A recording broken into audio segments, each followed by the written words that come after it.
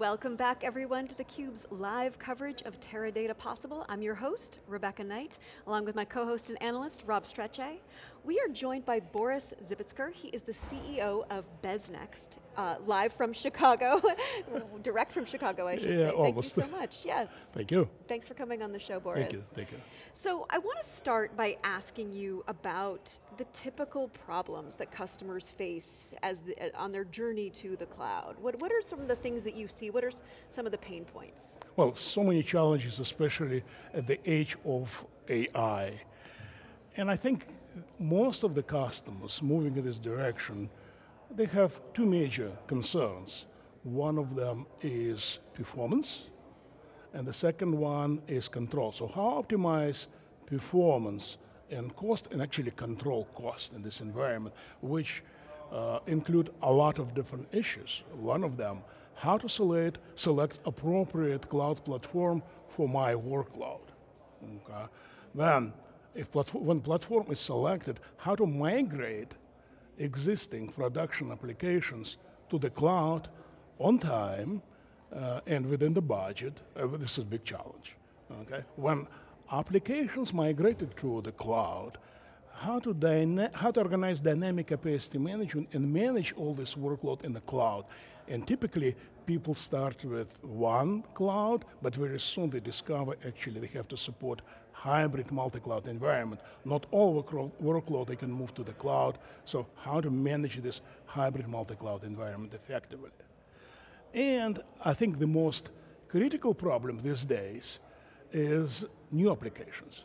So if you're going to develop and deploy new GenAI application in the cloud, so how to estimate what kind of resource, what kind of platform we will need, how much resources, minimum amount of resources should be allocated to support performance goals, and what will be the hour cost. And many other issues. But this is a primary concerns for people who are moving and managing their workload in the cloud, and especially thinking about new applications, machine learning, AI applications. So what should be done to be sure they will work well? And multi-cloud, under best circumstances, it can be costly, can be hard to observe and have observability. We do a lot of discussions around observability and how you understand and gather the data. Is that what you're helping these customers with, is you gather the data, you help them understand what's the cost, performance, and really dive into that? Yeah, I think the key question here, first of all, is to understand what kind of line of business supported by the cloud, and what are the service level goals, performance goals, for example. And in order to achieve this goal, definitely we need observability. And organized observability in hybrid multi-cloud environment is challenging. So what we do, we have agent extracting data from different platforms in real time. So every hour we collect measurement data, and we aggregate all this measurement data by line of business. And for each line of business, it's important to understand what is their performance, what is the resource utilization, what is data usage, and by the way, how much does it cost? And all these parameters changing every hour. Okay? So we have to understand history, we understand what's going on, but this is information for anomaly detection.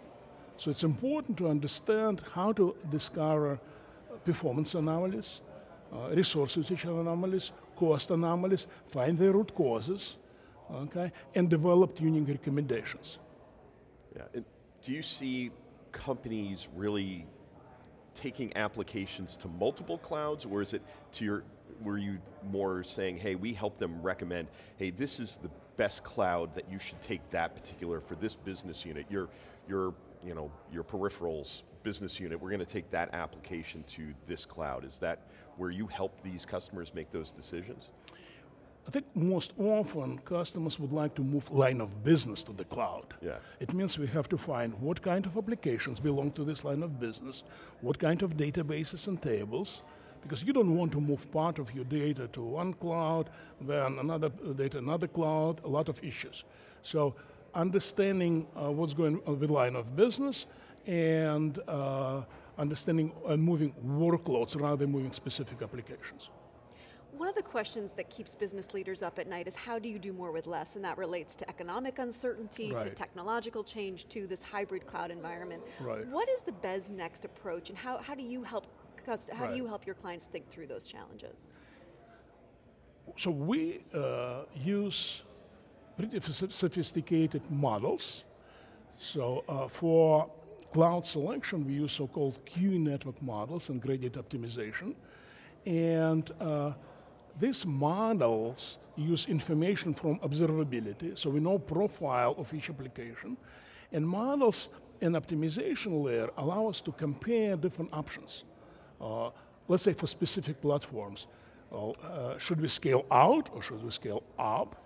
What is the minimum configuration will be sufficient to support service level goals? So finding the minimum configuration and scaling out, scaling up recommendations, this is the first step. When we have this answer to this question, the next question is, what are the pricing models for this platform? And based on pricing model, like consumption model or other models, we try to figure out what is the best pricing model for this particular workload or this particular cloud.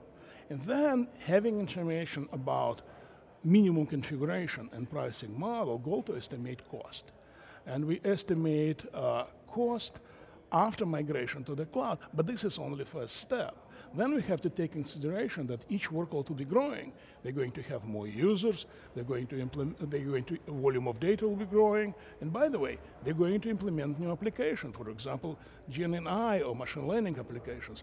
All these things we take in consideration to estimate and predict minimum configuration and cost we expect will be related to supporting business workload on each of the cloud platform.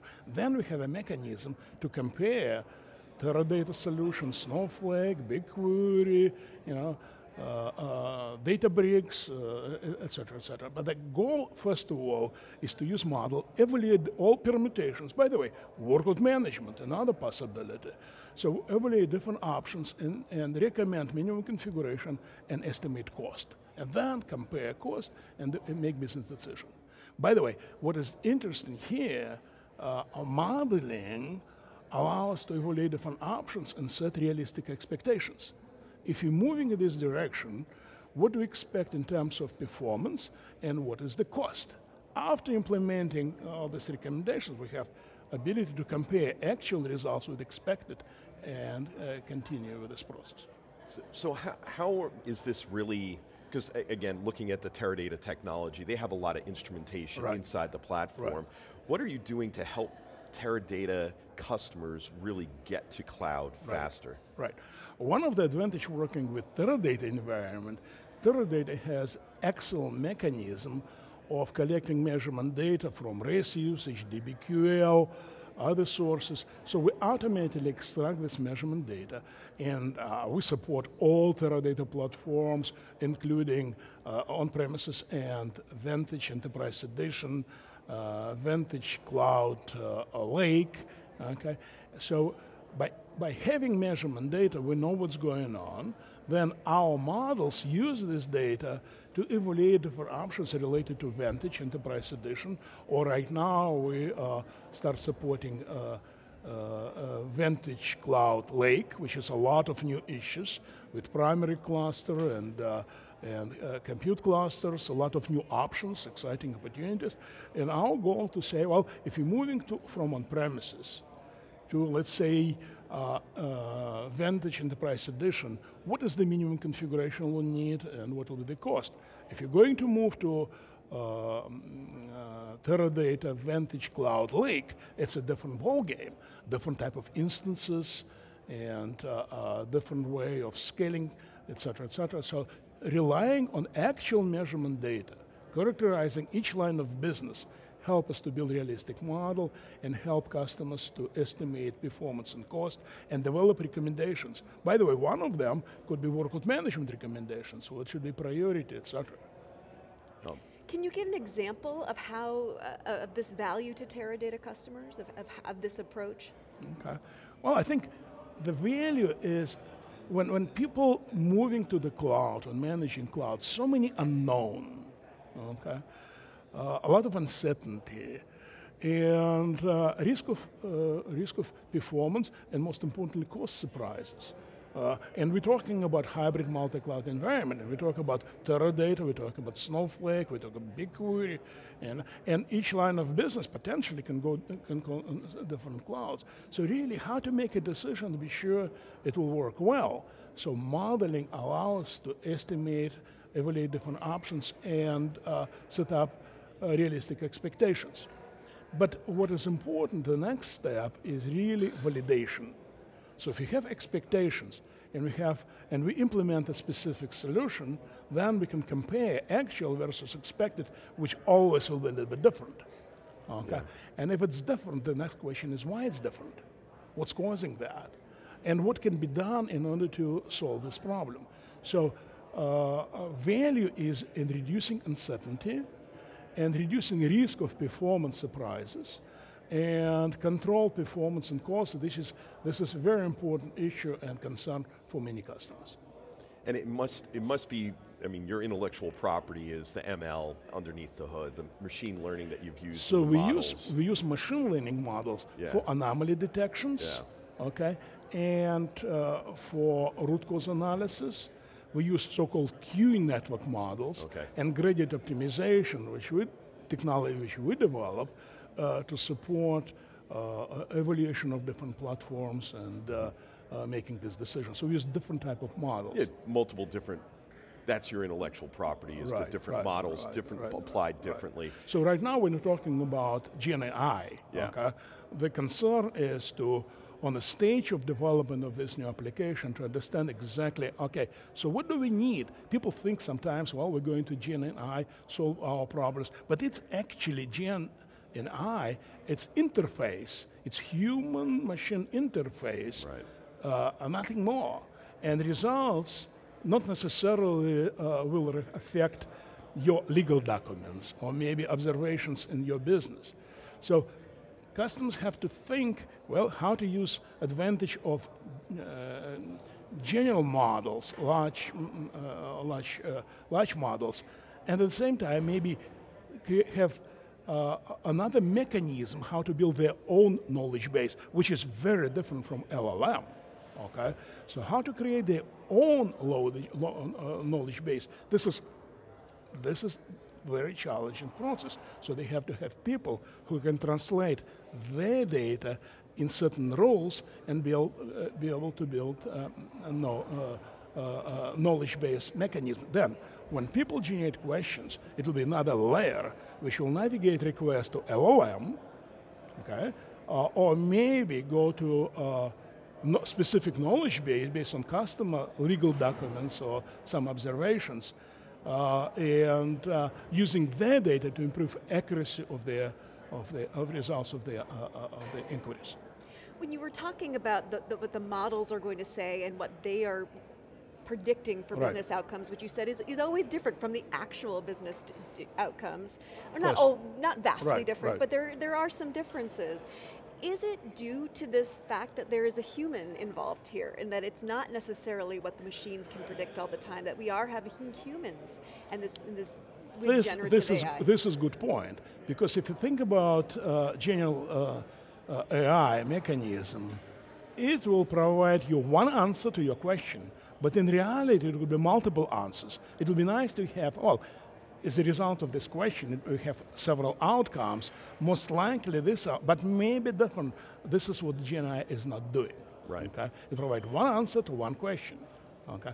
And definitely it depends on interpretation of the person asking this type of questions. So our goal, using our technology, during development and implementation, this type of applications, collect data on a relatively small scale. When people start using Gen AI on maybe on Teradata lake environment, using just maybe just one or several compute clusters, okay, get some experience, collect measurement data, and predict. If we're going to open Gen AI applications for general public, so how many people we're going to generate that type of questions? Okay, what will be the throughput? What should be the throughput of the system? And by the way, what is the expected response time? Okay? It should be sub-second, couple seconds, couple minutes. So this is input. Then, our goal to evaluate what is the minimum configuration we will need if you do it on Teradata environment, okay? Or maybe other environments. And what will be the cost, okay? So provide this information before deployment of new application, okay, to have realistic expectations. So this is exciting opportunities, but it's a lot of work ahead. Excellent. Well, makes total sense, and I think a lot of companies and organizations that we talk to definitely struggle with understanding and taking a business first approach. And it seems like you not only have the technology, but you have the people who can come in and help them understand and apply this properly. Is that a big piece of what you're doing as well? Yes, so our software and our services, which help customers to evaluate different options, okay, and develop realistic expectations before it's too late. Boris Zibitsker, thank you so much for coming on theCUBE. This was a really fascinating conversation. Thank you, thank you. I'm Rebecca Knight for Rob Strechay. Stay tuned for more of theCUBE's live coverage of Teradata Possible.